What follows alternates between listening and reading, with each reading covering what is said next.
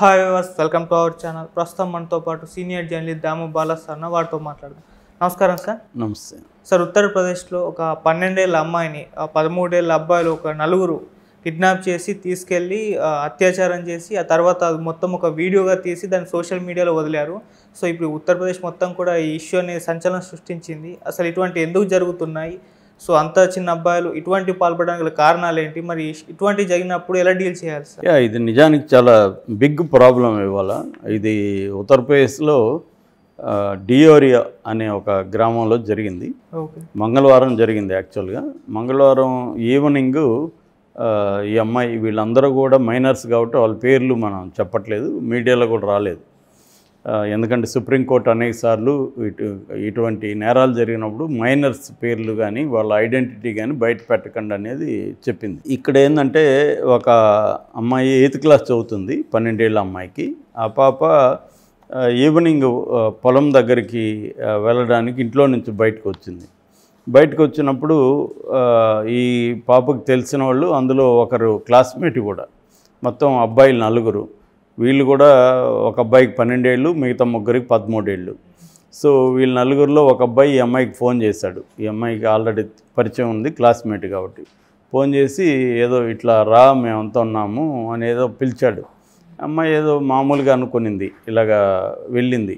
వెళ్ళగానే అమ్మాయి నోరు మూసేసి పట్టుకునేసి వాళ్ళు బలవంతంగా ఒక పాడుబడిన హౌస్ ఉంటే పొలం దగ్గర అక్కడికి తీసుకెళ్ళిపోయి ఆ అమ్మాయిని ముగ్గురు కలిసి, ముగ్గురు అబ్బాయిలు 1 by 1 రేప్ చేశారు. ఒక అబ్బాయి దాన్ని సెల్ ఫోన్తో టార్చ్ లైట్ ఆన్ చేసి సెల్ ఫోన్తో వీడియో తీశాడు. వీడియో తీసేసి అయిపోయినాక అమ్మాయిని వదిలేశారు. అమ్మాయి ఏడ్చుకుంటూ ఇంటికి వచ్చింది, వాళ్ళ అమ్మకి చెప్పింది. అయితే వాళ్ళు భయపడి, అంటే ఇది తెలిస్తే బయటికి పరుగు పోతుందేమో, మన అమ్మాయికి మళ్ళీ పెళ్ళి కాదేమో, అంత సంఘంలో ఇదైపోతుందేమో అని చెప్పి వాళ్ళు భయపడి గమ్మున ఉండిపోయారు. కంప్లైంట్ ఇవ్వాలి పోలీస్కి. అయితే ఈ అబ్బాయి ఏం చేశాడంటే, ఈ 4 వీడియో తీశాడు కదా, ఈ అబ్బాయి ఆ వీడియోని సోషల్ మీడియాలో అప్లోడ్ చేసేసాడు, ఇన్స్టాలో. చేసేసరికి అది వైరల్ అయిపోయింది. వైరల్ అయిపోయి అది పోలీసుల దాకా వెళ్ళింది. అప్పుడు పోలీసులు ఆ వీడియోలో ఎవరున్నారు ఏమి అని చూసి ఆ పిల్లల్ని పట్టుకుంటే, ఈ అమ్మాయిని ఎలా చేశామని చెప్తే అప్పుడు ఈ అమ్మాయి వాళ్ళ పేరెంట్స్ని పిలిపించారు. అవునా అంటే అవును జరిగింది, బట్ మేము కంప్లైంట్ చేస్తే మాకు ఇబ్బంది అని చేయలేదన్నారు. ఇమీడియట్గా వీళ్ళు పోలీసులు అమ్మాయిని మెడికల్ ఎగ్జామినేషన్ పంపించారు. మెడికల్ ఎగ్జామినేషన్లో ఈ అమ్మాయి మీద అత్యాచారం జరిగిందని కన్ఫర్మ్ అయింది. దాంతో ఈ 4 మీద సీరియస్గా సెక్షన్లో ఐపీసీ 376 అంటే రేపు, తర్వాత 504, 506 క్రిమినల్ ఇంటిమిడేషన్, తర్వాత పోక్సో చట్టం. పోక్సో అంటే prevention of children from sexual offences act. ఈ యాక్ట్ కింద కేసులు పెట్టారు. కేసులు పెట్టి ఇప్పుడు వాళ్ళని జువెనైల్ హోమ్స్కి పంపించారనమాట. ఇది బేసిక్గా జరిగింది. ఇది షాకింగ్గా ఉంది ఉత్తరప్రదేశ్లో. ఎందుకంటే 13 ఏళ్ళ కుర్రాళ్ళు రేప్ చేయడం, అది కూడా తమ క్లాస్మేటు 12 ఏళ్ళ అమ్మాయి. అసలు వీళ్ళకి ఆ మైండ్ సెట్ ఎలా వచ్చింది అనేది, అది కూడా వాళ్ళు ప్లాన్డ్గా ముందే ఆర్గనైజ్డ్గా వీళ్ళు అమ్మాయి ఎప్పుడు బయటకు వస్తుందని కాపు కాసి ఉండడం, ఆ ప్లేస్ కూడా చూసుకోవడం, ఒకవేళ ఈ అమ్మాయిని ఎలా తీసుకెళ్ళాలి, ఎక్కడికి తీసుకెళ్ళాలి అనేది చూసుకోవడం, దాని తర్వాత అది చేస్తుంటే దాన్ని వీడియో తీసి పెట్టడం, ఇదంతా ఏంటి అనేది ఒక గందరగోళం నెలకొందనమాట. మామూలుగానే ఉత్తరప్రదేశ్లో చాలా క్రైమ్ రేట్ చాలా ఎక్కువ ఉంటుంది. మనం చూసాము, యోగి వచ్చిన తర్వాత దాదాపు ఎన్కౌంటర్లలో ఎంతమందిని చంపేశారు అనేది. అయినా కూడా అక్కడ తగ్గట్లేదు క్రైమ్, రకరకాల పద్ధతులు వస్తూనే ఉంది.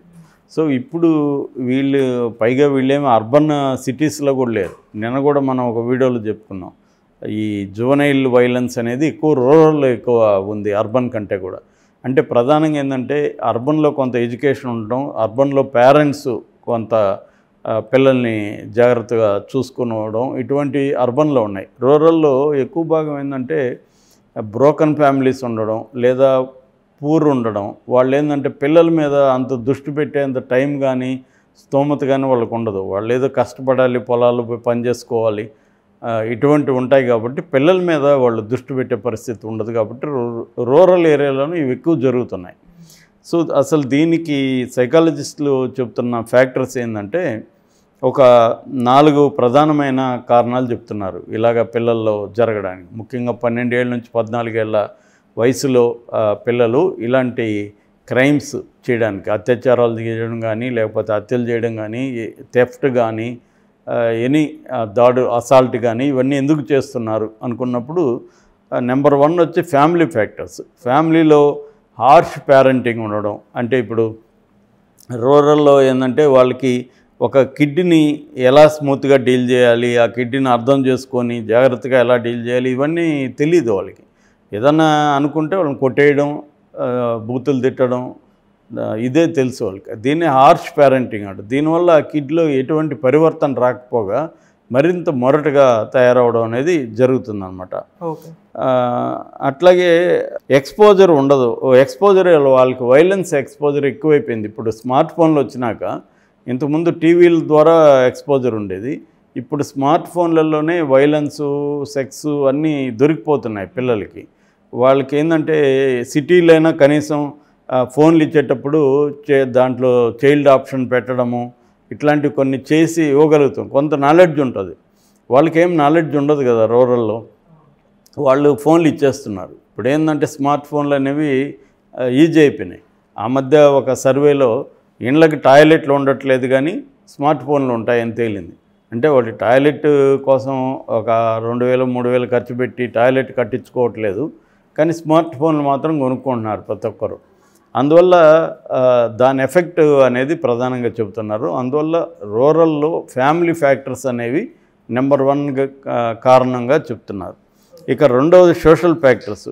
అంటే సోషల్ అవేర్నెస్ క్రియేట్ చేయకపోవడం. అంటే మనం ఒక మోడర్న్ విషయాన్ని బయట ఇంట్రడ్యూస్ అయినప్పుడు దానివల్ల వచ్చే రిపర్కషన్స్, దాని పట్ల అవేర్నెస్ క్రియేట్ చేయడం, ఎడ్యుకేట్ చేయడం అనేది తక్కువ స్థాయిలో ఉంది. అది కూడా ఒక మేజర్ ప్రాబ్లం. రెండవది పర్సనాలిటీ డిజార్డర్స్ కొంత పిల్లల్లో కూడా ఎక్కువ ఉంటుంది. మామూలుగా చిన్న పిల్లలు చూస్తే వెరీ సెల్ఫ్ సెంటర్డ్గా ఉంటారు, హైలీ సెల్ఫిష్గా ఉంటారు వాళ్ళు. అంటే వాళ్ళకి ఏం కావాలో దాన్ని సాధించుకోవడానికి కోసం ఏమన్నా చేస్తారు వాళ్ళు. ఎందుకంటే వాళ్ళకి ఇంకా అంత మెచ్యూరిటీ, సమాజం పట్ల, సమాజంలో ఉండే మోరల్స్, లా, కట్టుబాట్లు ఇవన్నీ వాళ్ళకి తెలియదు. వాళ్ళకి ఏంటంటే తనకి ఆకలేస్తే ఏడవడం, లేకపోతే తనకేం కావాలో అది సాధించుకోవడానికి అలగడమో, లేకపోతే ఏడవడమో ఇవే తెలుసు వాళ్ళకి. పెద్దవాళ్ళని బ్లాక్మెయిల్ చేసి ఎమోషనల్గా తమకు ఎలాంటి కావాలో అది సాధించుకోవడం మాత్రమే తెలుసు. ఈ యాంగిల్లో ఉన్నప్పుడు కొంతమందికి అక్కడి నుంచో కూడా సైకోపాథ్ లక్షణాలు ఉండడం, లేకపోతే మెంటలీ రకరకాల డిస్టర్బెన్సెస్ వల్ల డిజార్డర్స్ ఫామ్ అవ్వడం, ఇవన్నీ కూడా జరుగుతుంటాయి. అందువల్ల కిడ్స్ని పేరెంట్స్ క్లోజ్గా అబ్జర్వ్ చేస్తూ ఉండాలి. వీళ్ళు ఎలా బిహేవ్ చేస్తున్నారు, వీళ్ళు ఏమన్నా హార్డ్గా బిహేవ్ చేస్తున్నారు, ఇవన్నీ చూడాలి. అట్లాగే స్కూల్స్ కూడా చూడాలి. కానీ ఇవి చేయట్లేదు. అంటే సోషల్ ఫ్యాక్టర్స్ కూడా ఈ కిడ్స్ ఇలా తయారు కావడానికి కారణం. అట్లాగే ఇండివిజువల్ మెంటల్ ఇష్యూస్ ఇవి. ఇక నాలుగవది పీర్ ప్రెజర్ అంటాం. పీర్ అంటే మనం ఎలాంటి గ్రూప్లో కలుస్తున్నారు మన పిల్లలు, ఆ గ్రూప్లో పిల్లలు ఇన్ఫ్లుయెన్స్ చేస్తారు. ఇప్పుడు ఈ నలుగురు ఒంటరిగా ఉంటే ఈ పని చేయకపోవచ్చు, నలుగురు కలిస్తారు కాబట్టి ఈ పని చేయగలిగారు. దీన్నే పీర్ ప్రెజర్ అంటాం. అందువల్ల మా పేరెంట్సే ఇది ఎక్కువ ఆలోచించాలి. మన పిల్లలు ఎవరితో స్నేహం చేస్తున్నారు, వాళ్ళెవరు, ఇది కొంత దృష్టి పెట్టాల్సిన అవసరం ఉంది. సో ప్రధాన బాధ్యత పేరెంటల్ది. నెక్స్ట్ స్కూల్స్ ఏంటంటే గవర్నమెంట్ స్కూల్స్లో అసలు చాలా స్కూల్స్లో టీచర్లు ఉండరు, ఉంటే ఒకటే టీచర్ ఉంటాడు, సింగిల్ టీచర్ స్కూల్స్ ఉంటాయి. వాళ్ళు అసలు ఒకవేళ ఉన్నా కూడా ఆ టీచర్ పిల్లల మీద దృష్టి పెట్టి పరిస్థితి ఉండదు. అందువల్ల కూడా రూరల్ ఏరియాలో జరగడానికి ఒక కారణం ఏంటంటే గవర్నమెంట్ స్కూల్స్లోకి పిల్లలు వెళ్ళడం, వాళ్ళని ఎవరు కూడా స్కూల్స్లో ఏ రకంగానూ వీళ్ళని పట్టించుకోకపోవడం, దానివల్ల కూడా ఈ ప్రాబ్లం జరుగుతుంది. ఇక కమ్యూనిటీ అనేది కూడా ఇంతకుముందు కమ్యూనిటీ విజిలెన్స్ కానీ, కమ్యూనిటీ పట్టించుకోవడం కానీ ఇవన్నీ ఉండేది. ఇవాళ అది కూడా లేదు. కమ్యూనిటీ అనేది బలహీనం అయిపోయింది. దానివల్ల కూడా ఇండివిజువల్సే చూసుకోవాల్సిన పరిస్థితి ఏర్పడింది. ఇక గవర్నమెంట్ కూడా వీటికి సంబంధించిన మెజర్స్ తీసుకోవడం, పిల్లలు క్రైమ్ చేశారంటే వాళ్ళని ఈజీగా వదిలేకుండా వాళ్ళని తీసుకొని వాళ్ళని ప్రాపర్గా గైడ్ చేయడం, దానికి తగిన హోమ్స్ కూడా ఎస్టాబ్లిష్ చేయాలి.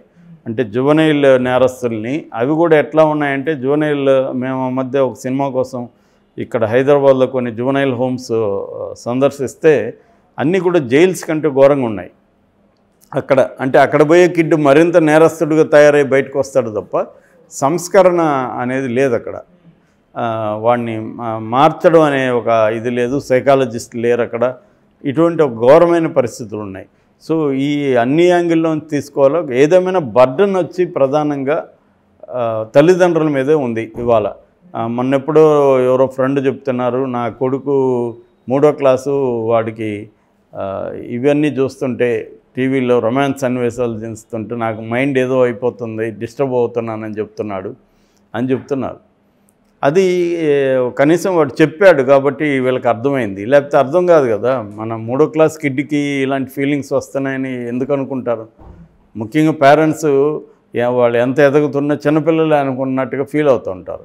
కానీ వాళ్ళు ఎలా ఫామ్ అవుతుంది, వాళ్ళ ఆలోచనలు ఏంటి, వాళ్ళ బాడీ లాంగ్వేజ్ ఏంటి, క్లోజ్గా అబ్జర్వ్ చేసే పరిస్థితి లేదు చాలామంది.